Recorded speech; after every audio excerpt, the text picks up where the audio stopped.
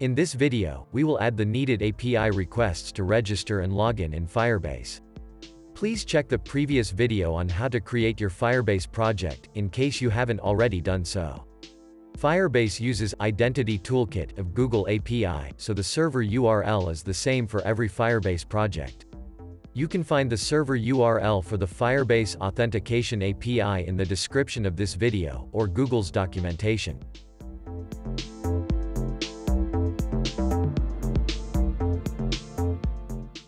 Let's create our first request. We will call it Register User.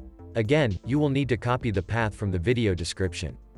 This is also a post request. We can select it using the tab above. Then, we need to add a query parameter called key. This is to identify our project in Google's systems. We also need to add an email and a password text parameter in the body.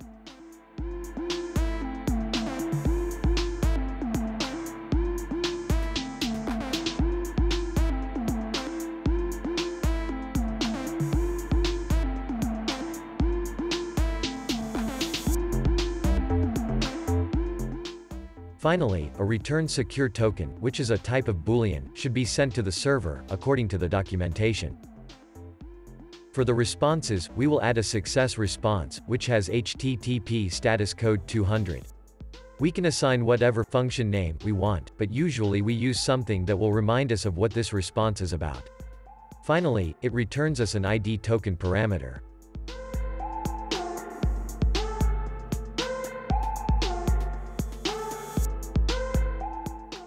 Don't worry if you don't understand all these. Usually, you just copy from the respective documentation. Similarly, we are going to create the login user request.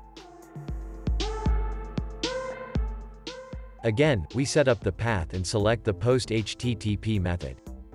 Also, we need to add the parameters like we did previously.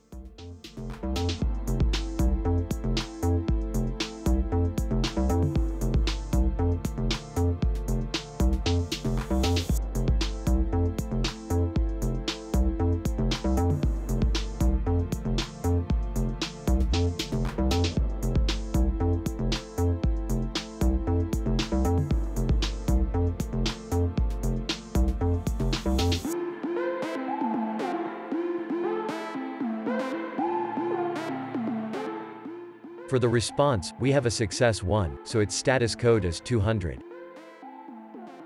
This one will return us the email, the local ID of our logged-in user, and an ID token.